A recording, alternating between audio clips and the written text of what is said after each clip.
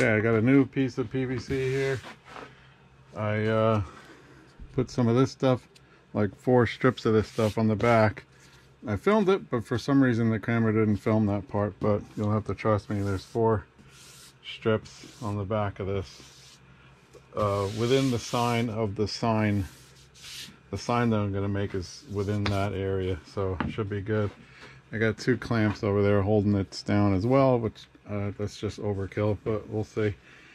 Okay, I'm going to get my bits ready and zero everything out and load the file and have some fun. Alright, I got the program loaded in there, and I have the first bit loaded. I homed the machine with that bit and I zeroed out to this corner. So that we should all be set. Now I just got to go to this. That's on auto. Rewind. Alright. If I can come up here. Yep. Now it is asking for the first bit, which I already have loaded in there. So if I hit, see, it's asking for the 1/4 inch O flute, which is what's in there. I hit the start. There she goes. Alright. That is way back there, touching on that tool setter. It goes. Touch on the tool setter. Don't come up here. It's chasing me.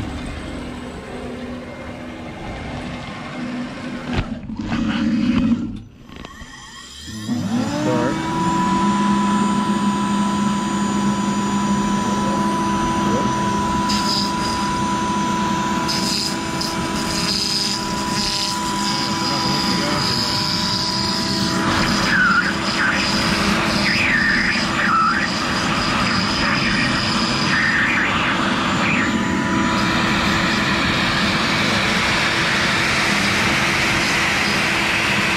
What happens when you forget to hook up the vacuum hose. Look at this.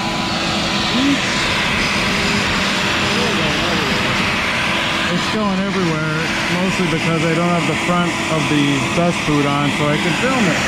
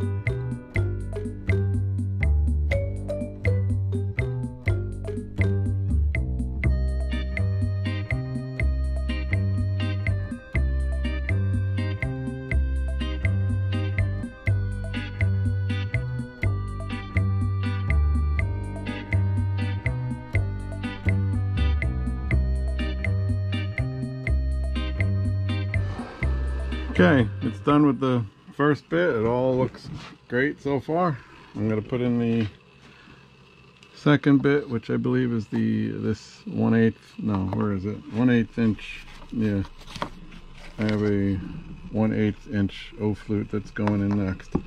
I'll put that in and key it up and start it up and off we'll go. Alright. 1/8 inches loaded up. It's Waiting for that 1/8 O flute. You can see right there. And just hit the cycle start. There it goes. Gonna go back to the tool setter. Okay. Alright. As soon as it comes back here and starts carving, I'm going to do the time lapse. I'll do the time lapse again. I know you guys don't want to be bored watching every single second of this thing do what it's doing. And there she goes.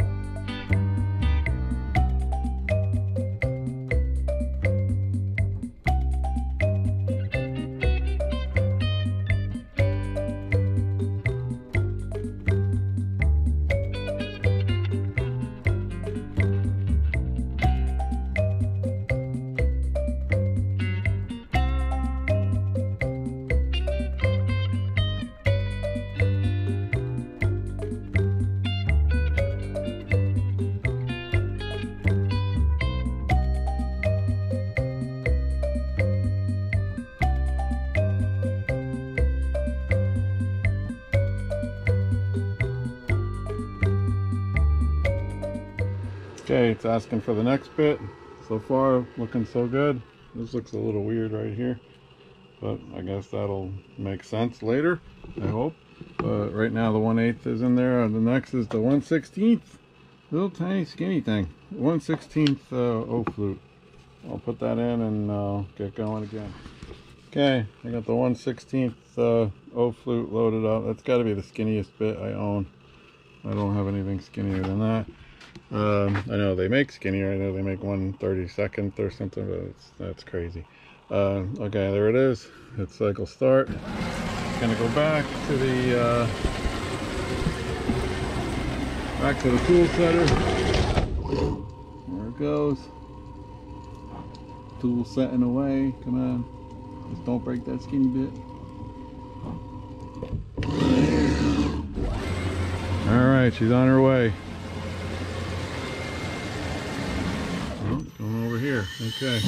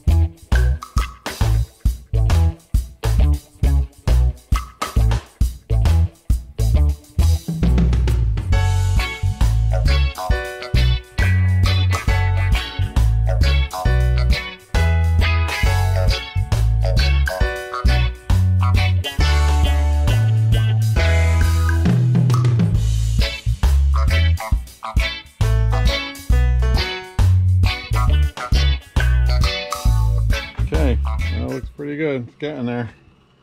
Looking better and better.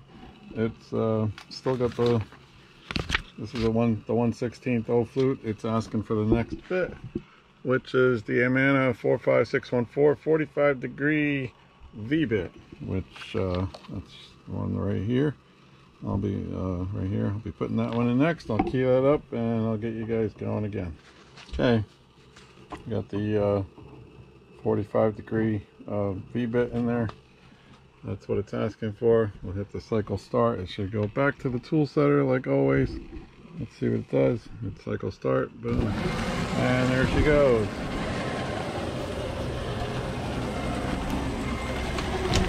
Back there, gotta touch that tool setter.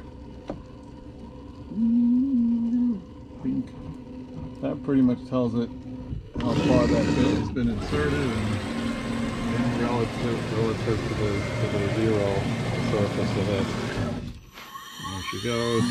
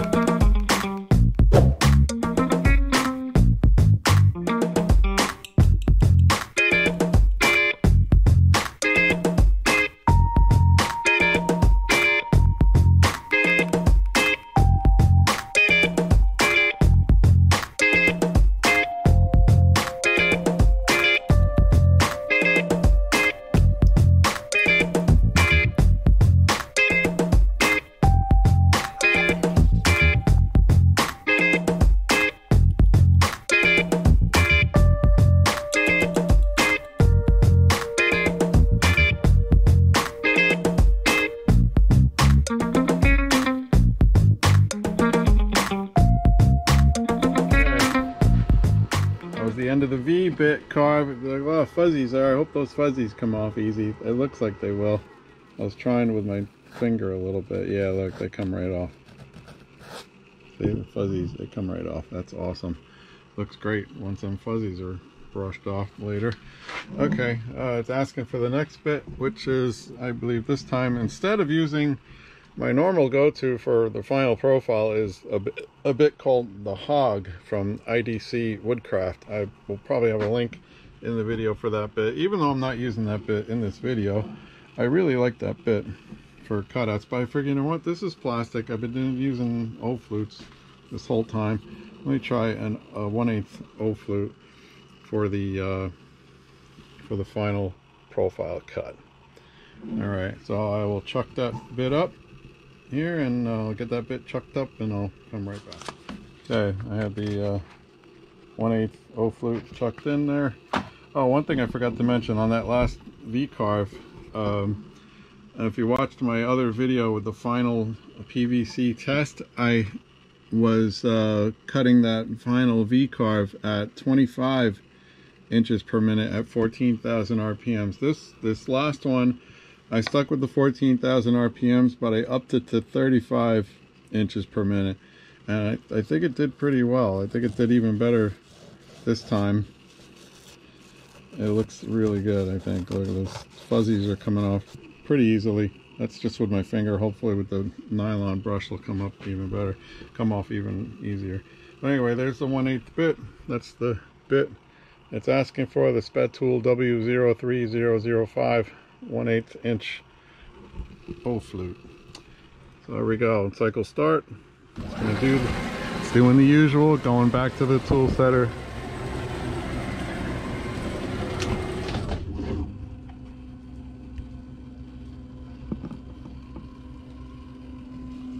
There it goes. Here she comes. Coming back over here.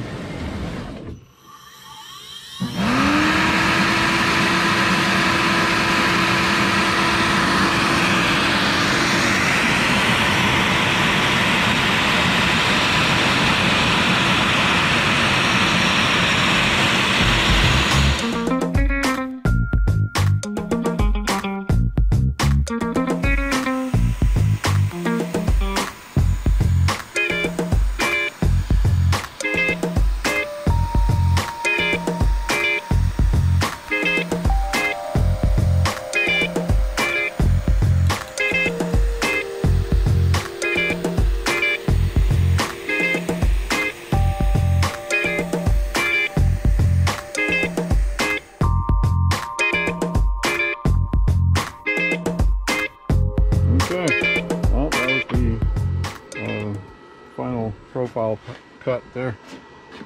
Tool path, whatever you want to call it. I don't think it went quite all the way through, but that's fine. I set it at like 0.49, and this is, you know, 5 inches thick, so it should be easy to cut out.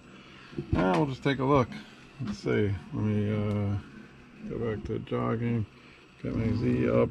Get this over here. Speed this all the way up. Get it all the way out of the way. There we go. Just put this over and put this all the way back.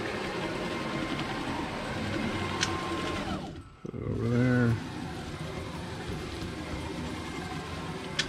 There we go. Now she's out of the way. Let's unclamp this. Okay, I should be able to lift this off of here. This double-sided tape, boy, is really good. It's hard to get off of here. Yeah. There. Okay. Well, I can see through right there. I'm seeing through a little bit. Let's see what this looks like. Oh yeah, you could see, yeah. See the light shining through it. That means it's really, really thin right there. And it's shining completely through right there. Okay. Whew. Alright folks. Let me brush this up and I'll see what it looks like. Okay. Really, a lot of this is being held together with the double-sided tape, which is funny. Some of it here. But I wanted to show you this. Look at this stuff. You peel this off, right? And there's absolutely there's no stickiness here at all. I could take, like, I don't know, it's hard to see, but there's nothing here. It's amazing. It doesn't leave any sticky residue at all. I love it. It's great stuff. I will put a link in the description for this tape. I hate the bars I get with this. You see the black bars that kind of go? That's because of the lights I'm using. They're LED lights, and I guess they flicker at a certain rate, and the camera frame rate is a certain rate, and they don't match up, and doesn't look good. I gotta get like fluorescent lights in here or something. All right, okay. I'll get right back to this.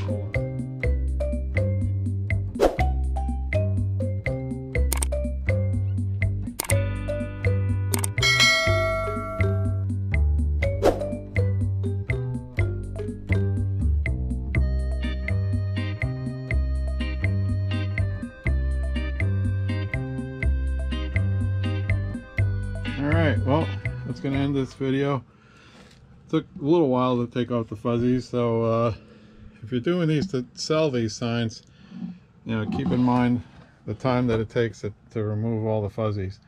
Because it's probably, I don't know, good, maybe an hour extra. Not even, I'd say maybe a half hour it took me to get all the fuzzy things off of here. And so far, I think this looks great. It looks a lot better than the first one I made for her. And you know, and Doug, Jess and Doug and the whole gang there, so they're gonna love this thing. I gotta make another one for them, but I probably won't film that because it's gonna be about the same thing. Okay, see you guys, and please like and subscribe if you can. Thank you. Bye.